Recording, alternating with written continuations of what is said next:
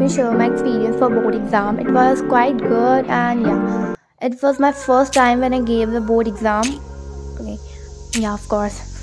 Okay, so I left my home at 7:30 and reached the center about 7:45, and many students were there. They were checking the roll number, and I also did the same. And then I went into my class, and do you believe that I got the room number 1? Oh my god. Okay, so then the invigilators that were there, she checked my permission letter. फिर उन्होंने हमें sheets the. Then we filled our formalities, and then finally she gave us a question paper. I firstly did passage.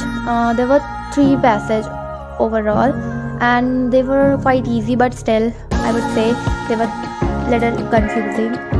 And I did my paper half an hour before, and I am hoping 95 plus marks in English. Let's see.